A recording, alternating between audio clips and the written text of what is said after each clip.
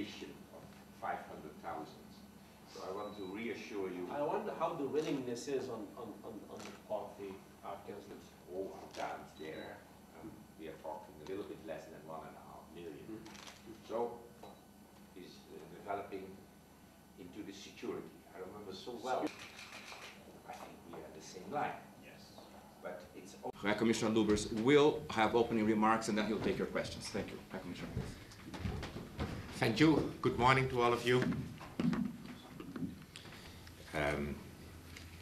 You know, we are doing this program already a number of years, and we have seen coming home now over 3 million people. So this is very substantial. It was amazing, particularly at the beginning of this large repatriation, the numbers of people who took, as it were, had the courage to go home. Steady increase, and now the overall national.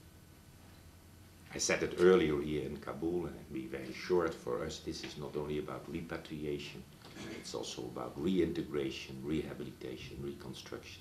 And we do see this moving with the government. If you look into the budget, you see the plans for the internally displaced persons. You see many programs. It's happening now. We will continue that.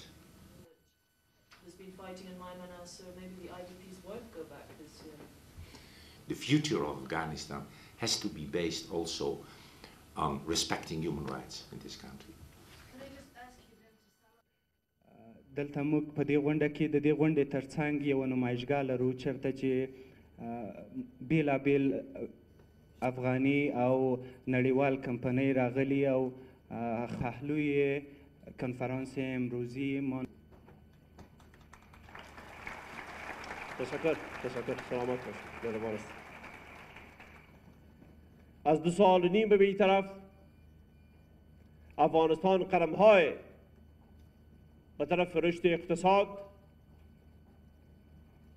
سیاست آزاد بازار و سرمایه‌گذاری و تغییرات در قانون افغانستان که باعث سهولت تجارت و سرمایه‌گذاری شود گذاشته است.